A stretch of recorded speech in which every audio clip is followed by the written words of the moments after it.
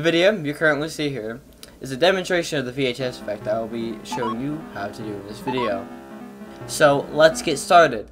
The first thing you're going to want to do is go to the ntscQT GitHub repository. From there, you can download the Windows version or whatever operating system you're using, because this will be the basis of the video portion of our effect.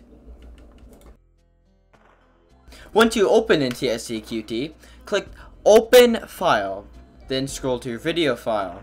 Now, I personally use the Master Nama preset, as it tends to go to where I would gravitate around for a realistic VHS. However, you can use whatever preset you want. For this demonstration, we're using the Master Nama preset. Now, you can see there, I have selected my video, click the Master Nama preset, and then I normally click Pro Mode, because I can go modify the head switching and if it's on NTSC output. Disabling NTSC output changes how the head switching effect looks, which I will demonstrate here.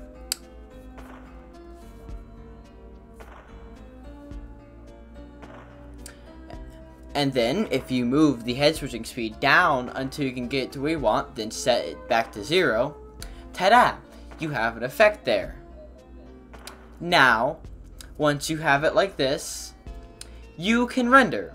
However, the amount of time it takes varies a lot, depending on how powerful your device is, depending on how much you have the render height at, a lot of things.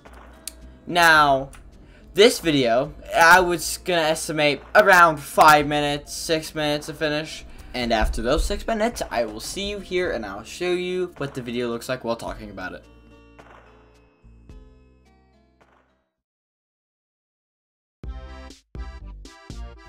In this video here, you can see a head switching effect. Along with that, color bleed is visible, and to add on to that, ringing very faintly is visible in the video.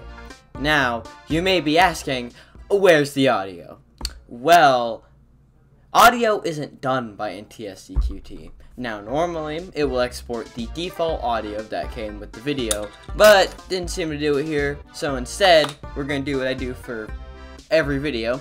We are going to import the video's audio into Audacity and just apply the filters there. Now, what I normally do is I come into Audacity here, and if you have FFmpeg installed, you can just directly import the video like this. Now you have it here as audio. Now, normally, the first thing I ever do is I go straight and find a baseband artifact. Now, there's one I've used in all these videos, and it comes from an AVI synth plugin I actually originally was planning to use for this.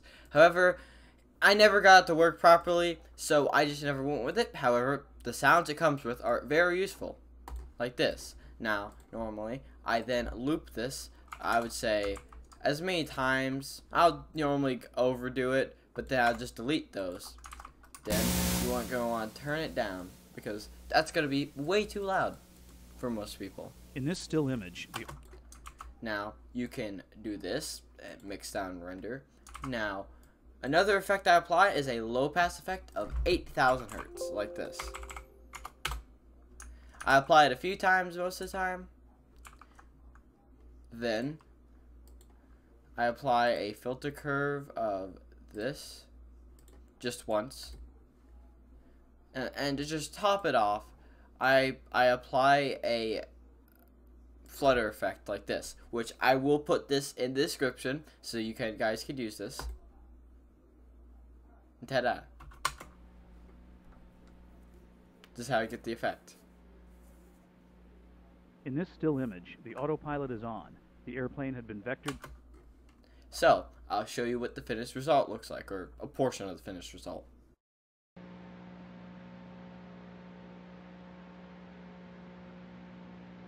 In this still image, the autopilot is on. The airplane had been vectored to a 14-mile-long final approach, and through a sequence of speed and configuration changes, the flight had diverged well above the desired glide path and was descending too slowly.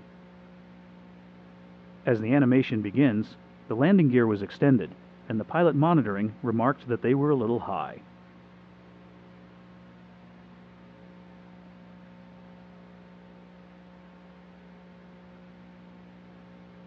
The pilot flying said he would descend more and selected 1,500 feet per minute descent rate in the autopilot.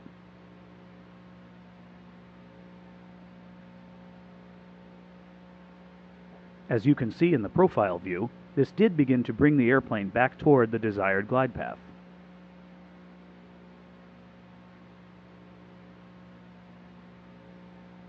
Speed was 15 knots below the desired approach speed and rapidly dropping. However, about 11 seconds before impact, an audible alert sounded because the airspeed was too low. 4 seconds later, the pilot monitoring advanced the thrust levers, followed by stick shaker activation and a verbal call to go around.